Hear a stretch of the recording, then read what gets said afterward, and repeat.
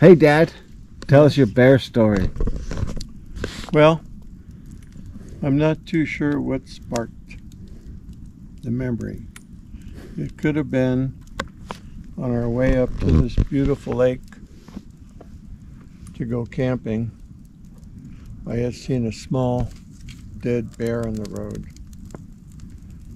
But many things rekindle this old story from about 2004 or 2005. We had planned a small trip on part of the Pacific Crest Trail.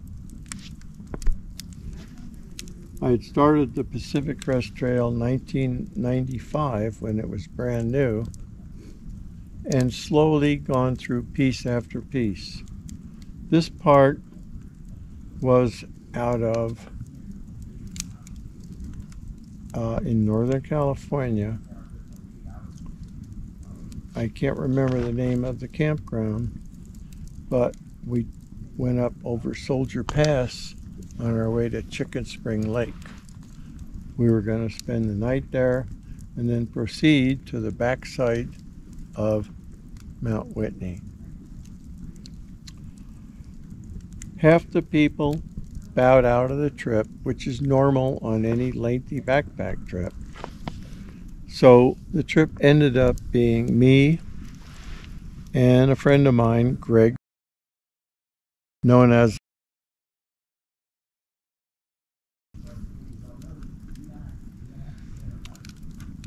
we had a nice start. We got up to where we were camping. You couldn't go all the way to Chicken Spring Lake because it was always too full of people. So we stopped at a campground before that.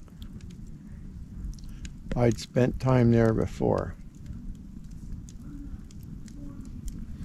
We got there early in the afternoon between 2 and 2:30 and proceeded to attempt to set up camp. I had set up my camp, but Greg was trying a new system. He wanted to suspend his backpack in between two trees instead of bringing a bear canister, which was required by law.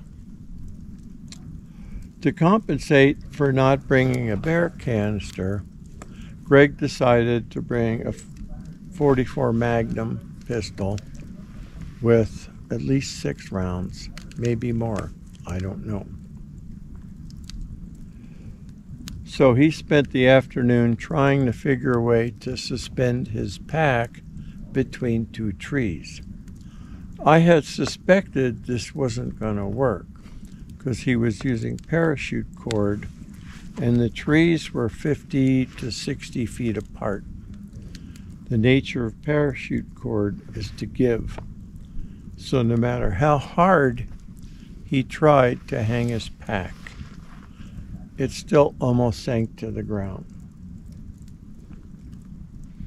This is noteworthy because his wife would always pack an ample supply of food for him. She would plan his meals, and I believe this particular trip included a full glass bottle of brandy. A little heavy for a backpack trip, but Greg was a strong man. He could handle that. After 4 hours of trying to suspend his pack, I could see he was becoming frustrated. So I suggested to him that maybe where we were camped would be a better place for him to hang his pack. There was this tree, an old tree, with the trunk had a diameter of probably 7 or 8 feet. And I thought, Greg, if you hung your pack on the other side of the tree, it would be safe no matter what odors the bear picked up. And I'm sure the bear would pick up odors because instead of using a airtight bear canister, Greg had all his food in a net bag. So I could smell the food, so I figured the bear might also. So Greg decided, after I had gone to bed, because I'd eaten at a normal time, Greg decided to hang his food in the tree. Now, I had suggested the far side of the tree, but Greg decided to hang his food about 10 feet from where my tent was.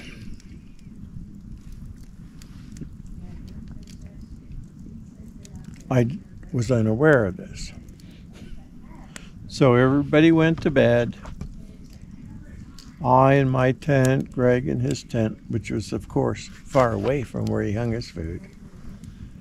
And about 2 o'clock in the morning, Greg starts yelling to me. He said, "I think there's a bear getting my food." And I listened for a while, and I said, "Greg, to me it just sounds like a raccoon or something. It's not that much noise." Because I'm thinking his food's on the other side of this gigantic tree. But Greg insists. He says, "No, I think it's a bear." So Greg comes out of his tent, and he comes behind my tent, and he says, he shines his flashlight up in this tree. He says, "Look, it's a bear." And true enough, there was a bear up in the tree trying to retrieve Greg's food from about 10 or 15 feet from where my tent was. So I said, "Well, Greg, I didn't know you hung your food on this side." He says, "Yes, well, it was more convenient for me." And he says, "We got to get rid of the bear." And I'm going, "Well, I think I would leave the bear alone." Now Greg is standing behind my tent, using me as a shield, and he's picking rocks up off the ground, and he's throwing them at the bear. So he does this a few times, and the bear becomes upset, and he's shining the light on it, and I'm watching this bear go from this limb to the trunk, and he climbs down the trunk of a 7 or 8 foot in diameter tree as if he's on a ladder. Just clank, clank, clank, comes right down, and then he looks at me, and he looks at Greg, and Greg continues to throw rocks at the bear, upsetting the bear.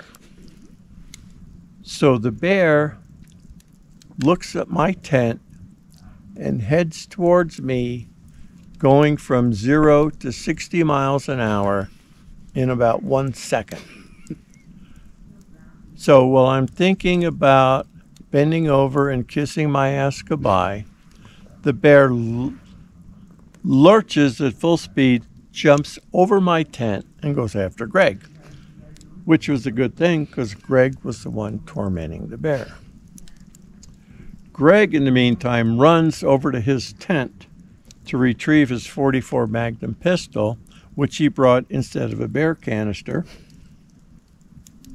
And the bear nails Greg with a slight brush.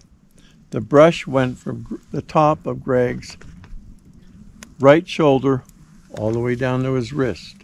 The bear must have had a hangnail because it left one beautiful line opening up everything about 1/16 of an inch deep down to his wrist. And then the bear continues on a loop around back to the tree. In the meantime, Greg thinks it's a good idea to get his .44 Magnum loaded. So he does that. The bear goes back to his spoils from the tree, which is Greg's improperly maintained pack, and starts to consume Greg's meals. Greg thinks it's okay now to confront the bear So he approaches the bear from his tent and fires his gun at him. The bear reacts and charges Greg. Greg fires his .44 Magnum, point blank range, until he empties all chambers. 6 rounds. Finally, on the 6th round, it startled the bear, and the bear raises and backs off and goes away. The bear had retrieved all the goodies from Greg's pack and is now sitting about 100 yards away. So I told Greg, I'm leaving. We should go. Bears are known to come back after they've eaten, looking for more. So we left at 2:30, 2:45 in the morning. We hiked all the way down Soldier Pass back to where we had parked. And that was the end of the trip. And I've never spoken to Greg since then.